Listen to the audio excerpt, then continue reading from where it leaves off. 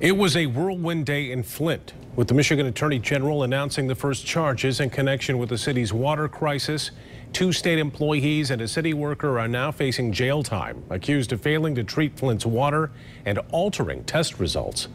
24-Hour News 8's Sarah Hurwitz is here to break down the charges, and she has reaction from the governor. Sarah?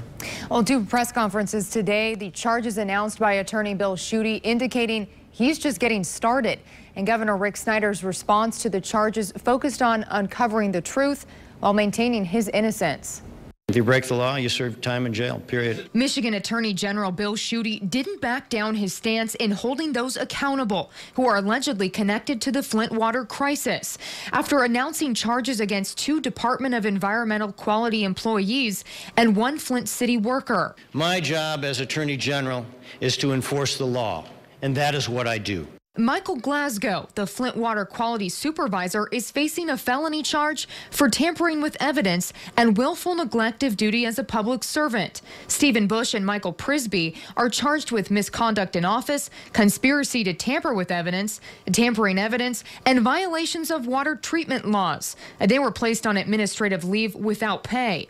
The 2 worked for DEQ when Flint's water supply switched from the Detroit system to the Flint River.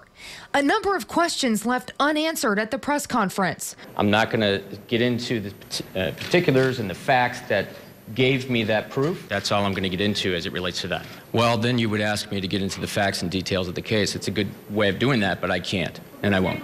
These charges, Schuette promised, are only the beginning, stressing no one is above the law. We're going to be aggressive, and as I said in my statement, we will leave no stone unturned.